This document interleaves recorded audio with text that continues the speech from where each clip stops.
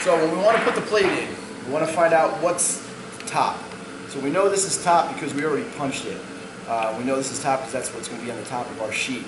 All right. So some of the things I might look for on a plate to make sure that they're okay. If there is a blue line showing, make sure that it's evenly across. That means it's not going to be, the image isn't going to be twisted or turned on it, things to that effect. So what we're going to do is we're going to start with the head first. Roll it around until we get to this clamp, and then if this is not up high enough, I'm going to go ahead, get the plate to go between the clamp and the bottom of the clamp, that is, and push it in. We want to make sure there's no space in between here, so we do not want to see that. We want that up nice and tight on both sides. I probably can't reach, so I'm backing it up just a little bit so I can get my wrench in here and tighten. It's about 1/4 to 1/2 a turn. Same thing here, 1/4 to 1/2 a turn. I'm going to put some tension on this, and I'm going to roll this plate around. Right? Once I get to the bottom here, I have to hold it.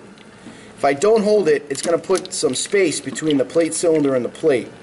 So I'm going to now take my large T-wrench, and then there's a nut on the side. I'm going to give it a 1/4 turn, and that's going to drop the rollers onto the plate so I can let go, and it's not going to allow any space between the plate cylinder and the plate. I'm going to back this up just a touch, kind of curl the plate. Be careful again because the plate is sharp, made out of metal, and I'm going to slide this into position.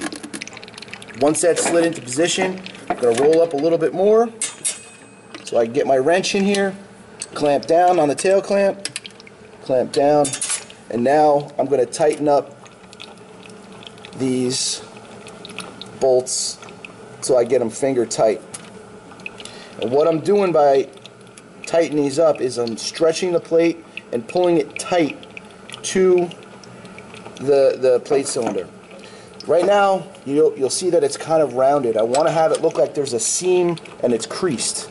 So now I'm going to go ahead and tighten this. I'm going to do 1, 2. You can see that the seam's starting to crease here. So now I'm going to come over here, do the same thing. 1, 2, and I've got an even crease all the way across, so I might just give it one little nudge and one little nudge. Going to back down. Do I have a crease here? It's not exactly there yet, so I'm going to go ahead and see if I can tighten this up just a little bit more. That's really loose, so I'm going to make sure it gets tight.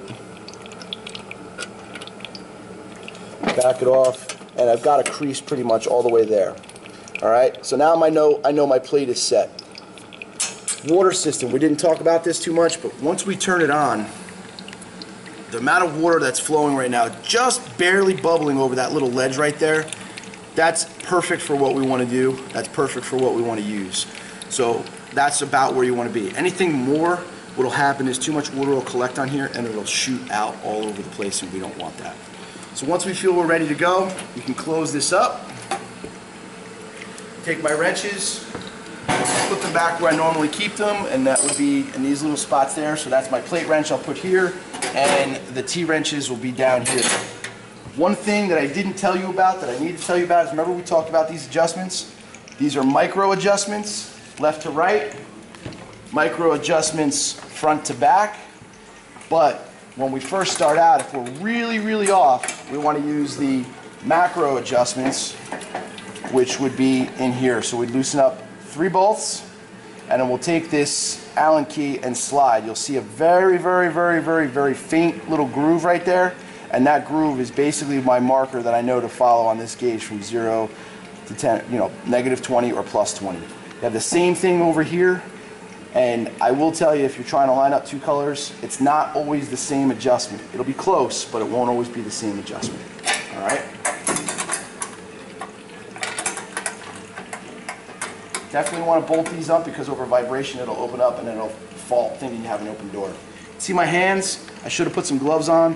It's probably a smart thing to do down the road if you're working with this and you want to try to stay clean. So my ink adjustment, I have that set up to about a little less than 5. That should be fine. It's our first run of the day. I did spray some preserver on here. So what I'm going to do is try to get myself a fresh coat of ink around, and all I'm doing is just moving my lever back and forth until I start to see it get nice and shiny, and you can see it looks like it's wet. All right. Inside here, it kind of looks pretty similar, but that's because we preserved it. But I think we should be okay. So we're about ready to give this a start. Let me pause here.